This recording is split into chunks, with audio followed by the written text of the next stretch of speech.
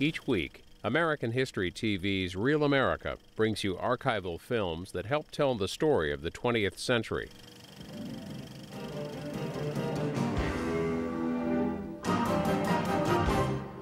The military sniper dates from the time of the Revolutionary War. Since then, snipers have been employed in every war and conflict. During our Civil War, General Hiram Burden helped perfect the techniques that snipers used. World War I saw German soldiers use high-powered rifles with telescopic sights. During World War II, the United States armed marksmen with special M1s and M1903 Springfield rifles to conduct sniper operations.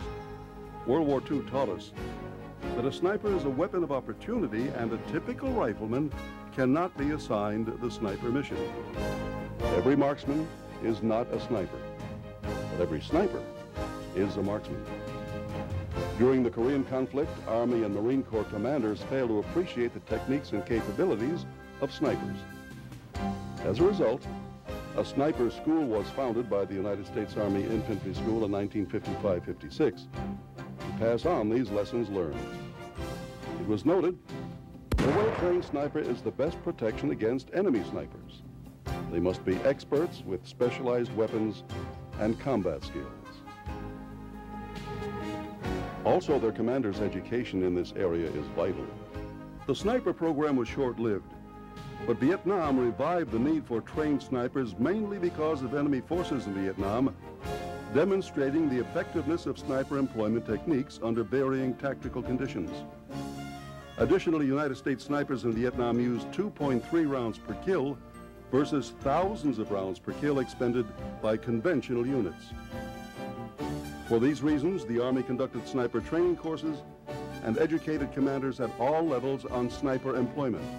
During the 1983 Grenada Operation Urgent Fury, Army snipers were successful against enemy mortar positions at ranges up to 800 meters. During the recent action Just Cause in Panama, the longest confirmed kill documented was 925 meters.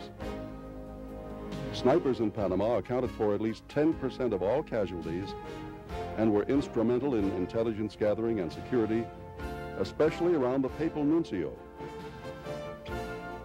The role of the modern sniper team is to enhance and augment means of eliminating the enemy.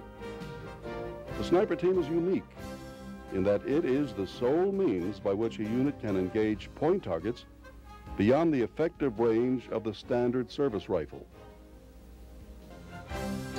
One shot, one kill. United States Army snipers.